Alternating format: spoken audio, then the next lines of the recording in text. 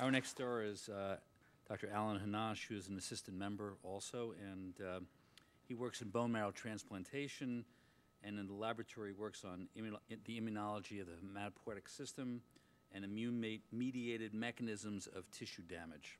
Alan?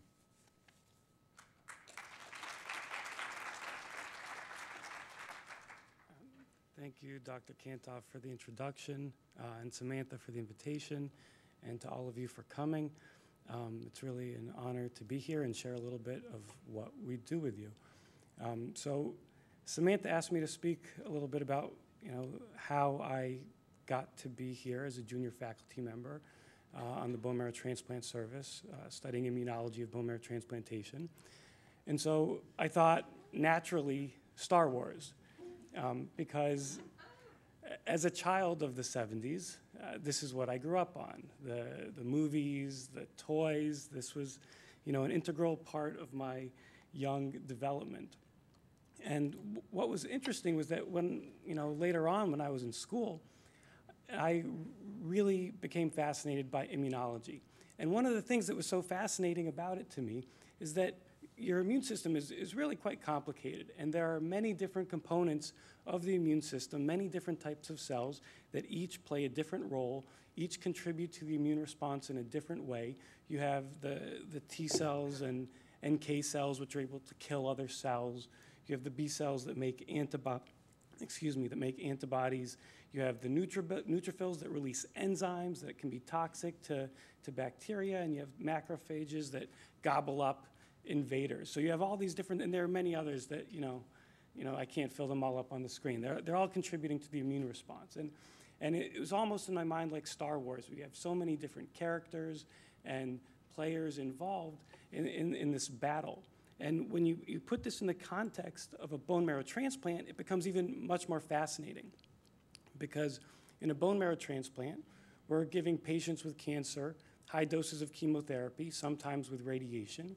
And then after that, you give them new cells. Sometimes they're their own cells, sometimes they're donor cells. But when you have this process, you have not just an immune system, but you have two immune systems. You've got the donor's immune system, the recipient's immune system. And so all of this is going on in twofold, battling it out. And of course, the reason why we're doing this is to try and cure cancer. So we're actually using the immune system and cellular therapies as a way to cure cancers that otherwise could not be cured with chemotherapy alone. So this was, amazing to me. And when I started to have my clinical training and I saw it actually performed in the hospital, not just as a researcher and a scientist during graduate school, I was hooked. And so, of course, this isn't just science fiction. It's not just fantasy. We actually do this, and it's actually bone marrow transplantation is an amazing field and a continuously growing field. And for the last 30 years, it's been growing on an annual basis. This is transplants performed cumulatively in the United States, but worldwide, you see the same thing. So the use of transplantation and the indications for transplantation are really increasing. And as we have greater donor availability and we get more creative with our transplants, and it actually becomes safer, it continues to grow. And of course, here we have the two biggest classes of transplantation: autologous, which means a patient gets chemotherapy and then their own cells back, and allogeneic, where the patient will get chemotherapy and then receive cells from a donor. And of course, it's the combination of the chemo plus the new cells that are able to clear out the cancer cells. And so, this is an amazing therapy we can offer to people, but of course it doesn't always work, right? And when it fails, there are a few different patterns of how it fails. So if you have an allogeneic transplant, a donor transplant, the different ways in which it fails, most frequently, in fact, the disease can come back. In addition, through this intensive chemotherapy, the immune system is weakened and people are at risk for life-threatening infections. And there's another process that happens that we call GVHD, or graft versus host disease. And this occurs when the cells from the new immune system, the donor cells, actually attack the recipient. Instead of attacking the cancer, or perhaps in addition to attacking the cancer, they're attacking the patient. So that's why we call it graft versus host disease. And although we can subdivide all these complications into these different components, in fact, almost about 3/4 of all these complications are actually related to graft versus host disease. And that's because when patients develop this immune response, either to treat it or prevent it, we have to weaken the immune system. And when we weaken the immune system, we increase the risk of infections, and we increase the risk of relapse of the cancer. So understanding specifically how the immune system works and the good things that the immune system is doing in clearing out the cancer versus causing tissue damage and causing GVHD is really critical. And so one of the most important targets of graft versus host disease is actually the GI tract. Graft versus host disease in the intestines is very common relatively to other types, and it's a little bit harder to treat. And as I mentioned before, the treatments themselves are problematic because they weaken the immune system. So we thought that to really understand the disease and how we can develop new ways to treat it and prevent it, we have to understand the tissues a little bit better and understand how our immune system interacts with our tissues. So this is actually an image, a 3D image of the intestines. This is the inner lining of your intestines. This 3D image was performed by a postdoctoral fellow in my laboratory. And so what you have here in gray, this is actually the lining. We call this epithelium. And this is the lining of the inside of your intestines. And so this is made up of many gray cells, many different cells. These are responsible for absorbing nutrients. So this is the surface of the inside of the intestines. And as you see down here, these pits, we actually call them crypts. These crypts are where the stem cells are located within the intestines. So the stem cells sit down here at the base of the crypt, and as they divide, they become progenitor cells, which are maturing. And as they continue to divide, they end up out here on the surface and make the mature lining. So the stem cells sit at the bottom down here, and your mature cells are out here. Here I'm showing you a high-powered microscopic picture of the bottom of these crypts here. And so these very slender cells, these are actually the stem cells. And as they divide, they move up here and become the mature adult cells. These other cells that are sort of in contact with the slender cells, these are called Paneth cells or niche cells. And these actually form the home, the environment where the stem cells live. So these granules here include growth factors that help support the stem cells, keep them alive, keep them happy so they can mature and become our internal lining. And in fact, this is a continuously happening process. Every 3 to 5 days, your entire lining of your intestines is brand new, coming down here from the stem cells and the progenitors that are inside the crypt. So you have constant turnover to maintain your intestines. And so this is an experiment I performed while I was a trainee here. I mentioned that I studied transplant immunology as a graduate student, and then I got my medical training at the University of Chicago. The reason I came to Memorial Sloan Kettering was for hematology oncology training. And I did that to be a part of the fellowship here because, in my opinion, it's actually the best cancer center in the country. And there's no competition, really. It's cut and dry. And so I was definitely coming here. And not just for cancer overall, but specifically for bone marrow transplantation. It's an amazing center. And, it's not just coming from me. When I take care of patients on the transplant ward, they tell me how they visited this center, they visited that center, and they've never been treated or cared for the same way that they have here. So it's actually, to hear it from them, it's quite meaningful. And so I came here as a trainee to learn more about clinical transplantation and perform research on it. And so I worked with Marcel Vandenbrink, who is one of our senior bone marrow transplanters here. I worked in his laboratory, and with Marcel and another laboratory here that was studying intestinal stem cells, we performed this experiment. And the experimental question we were asking was, what happens to those intestinal stem cells during graft versus host disease? So we performed a bone marrow transplant in mice. We used very special mice where the stem cells that I told you about are blue. So blue equals stem cells. I told you those stem cells sit at the base of those crypts.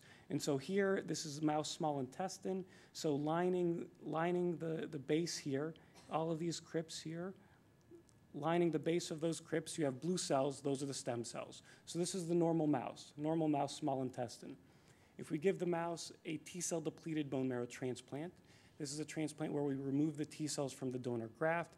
It's actually a type of transplant where clinically here at MSKCC, we have tremendous expertise. We're actually really the world leaders in this type of transplant.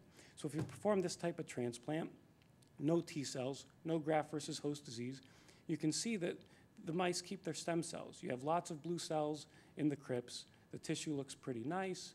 These, villi where you have absorption going on, they look healthy, and you have lots of stem cells.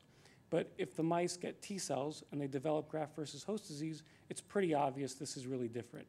The tissue looks like a mess, and you have a significant loss of the blue cells. You have a loss of the stem cells. So we saw here from this experiment that in graft versus host disease, at least in mice experimentally, you lose the stem cells that are necessary for maintaining the intestines. And we think this probably has something to do with why patients develop graft versus host disease in the GI tract.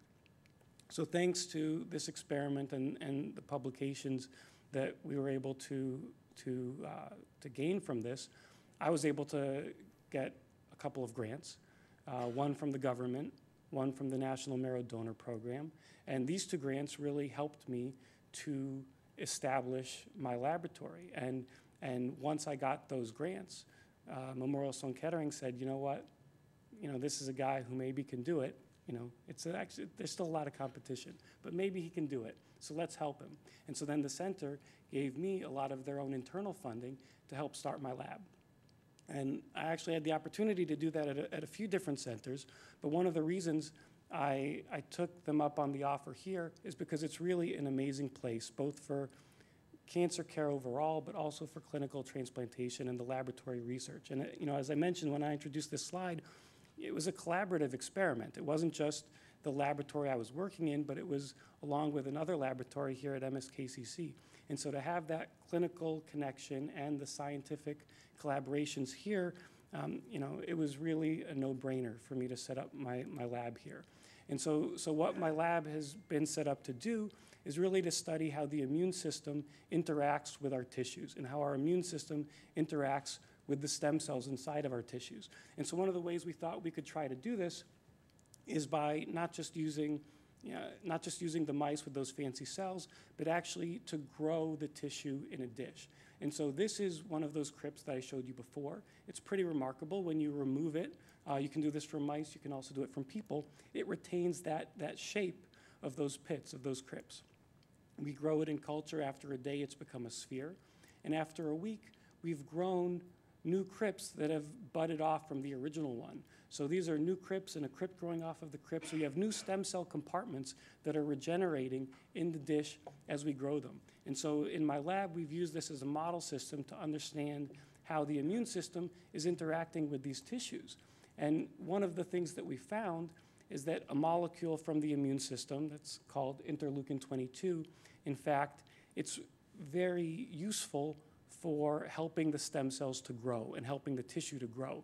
And what's kind of fascinating about it is that normally in a healthy tissue, healthy mouse, healthy person, you don't really need this molecule to encourage growth. You have the tissue, you have the stem cells, they've got their niche cells, it grows just fine. But when the tissue is damaged, the immune system gets turned on. And it's not just getting turned on to fight infection, but it's getting turned on to regulate your stem cells and help the tissue regenerate. And so here in this experiment, what I'm showing you is that the tissue, the intestinal tissue that we grow from the crypts in the dish, if we include interleukin-22 in these cultures, it's pretty clear that they grow much larger. The growth is really enhanced dramatically. And this is mouse small intestine, but it's actually true for human tissue as well. If we include interleukin-22, the growth is really enhanced. And so this growth is important not just in a dish, but in fact, if we give mice a bone marrow transplant and we treat the mice with IL-22, we can see that the tissue is more protected. You see this is a little bit of a mess like the one I showed you before. And here you have these very nice villi that are intact and can perform their epithelial function. And if you look close up at the crypts, you have sort of the blue is quite faint. And here it's much more prominent. So we treat the mice with this molecule that increases growth in the dish. And in the mice themselves, we protect the tissue, we protect the intestine, and even though the T cells are there, by stimulating the stem cells and stimulating the tissue, we can protect the tissue and increase their growth. And it not just helps with the histology, with the picture, but in fact, the mice live longer too. So this is mice that have undergone a bone marrow transplant. This is not the way we would do it clinically. They have no immunosuppression. The general protections that we give our patients, these mice don't have because it's an experiment and we need to study the disease process. But in fact, without even the immunosuppression, if we give them this tissue cytokine, we can increase the survival of these mice. And so in fact, it's not just something we published, but we're actually starting a clinical trial based on this for our own patients with graft-versus-host disease, and it's actually supposed to start this week. So we're really excited about this opportunity to take something from a very fundamental concept in how the immune system works to in fact apply it to our patients and try to help them get through this process better, cure their disease with transplantation and immunotherapy, and use tissue-targeted immunotherapy to make the process better. So, you know, there are a lot of people to thank for the work that I just showed you. Some of them are the people who performed the work. Some of them are collaborators internally and at other institutions who worked with us. But as Dr. Kantoff mentioned, the groups who funded the work are really critical partners as well, because we wouldn't be able to do it without that support. And our support has come from both internal sources as well as the grants we've had to fight for. And you know, one point I'd like to highlight in regard to that is that Dr. Kantoff mentioned that competition for funding is quite intense, and that's true. But another thing that doesn't get noticed quite as often is that if you treat a specific disease or a specific problem that's not as obvious to many people, and I suspect that some of the things I told you about tonight you may not have been aware of beforehand, it's even harder to get funding. So funding is not allotted to everything under the sun equally. And without sources that are going to fund unique types of research, it can be really hard to get it done. And one of the important grants that I had was specifically this Amy Strelzer grant from the National Marrow Donor Program. So having donors involved that recognize that there's a problem that needs to be supported, you know, is actually really critical for us to take care of all of our patients. So on that note, thank you again for coming, and